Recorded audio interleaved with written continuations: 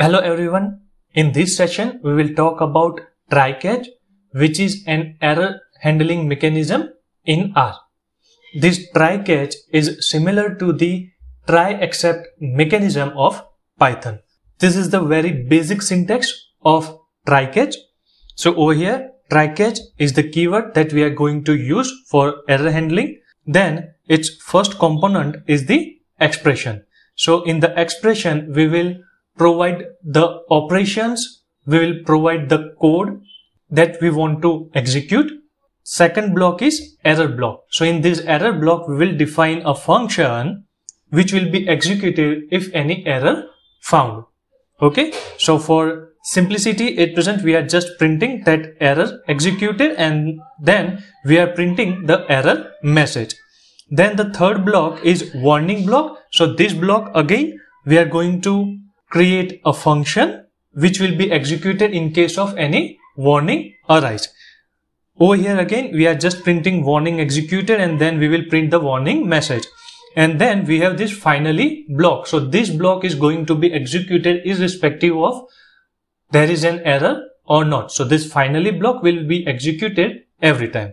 And again over here, we are printing finally executed.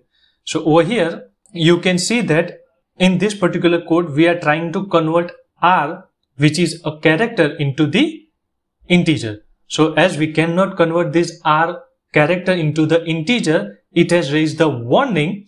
So hence this warning block has been executed. So that's why this is the print message that warning executed. And then as we have printed warning message over here, it is saying that N is introduced by coercion.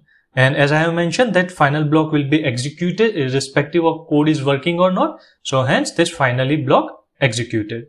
In this example, we are using a function called int. Though this function is not available in R, this is not the part of the R programming. So when we execute this particular block, it will raise an error and hence error block has been executed. You can see over here. And over here we have printed the error message, so which is like this, that could not find function int, because int is not the function inside the R programming. And as I have mentioned, finally block has been executed. Over here we are converting one number integer using s.integer, so which is a valid function inside R programming. Hence this try block has been executed, and again irrespective of code is working or not, finally block has been executed. Again, this is the same example, but just the difference is it is not mandatory to include all the for blocks of try-catch function. It is based on the requirement that how many blocks you want to include. So as the minimum, you will need to include this expression block, which will contain the logic of the code, or let's say operations that you want to carry out. And then based on the requirement, you can include error, warning, and finally block. So over here, as the try has been executed, error block will not execute it. You can see it over here. Okay. Again, over here, we are using this int function to convert into an integer. But again, int is not the part of R programming. Hence, the error block has been executed and it has printed the error message.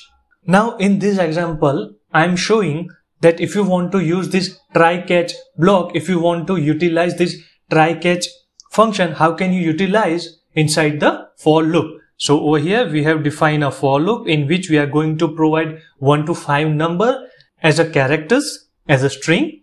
And then using this try-catch block, we will try to convert those characters into the integers. Again, in this expression, I am using this int function. Hence, this particular block is not going to be executed and this error block is going to be executed. Again, within this error block, I have print the message that error block has been executed. And then if you want to do some another operation when an error has been raised, you can do that as well. And over here, I am using the correct function, that is s.integer, to convert characters or string into the integer. So you can see that within this error block, if you want to utilize another function, if you want to utilize another operations, that you can do that as well.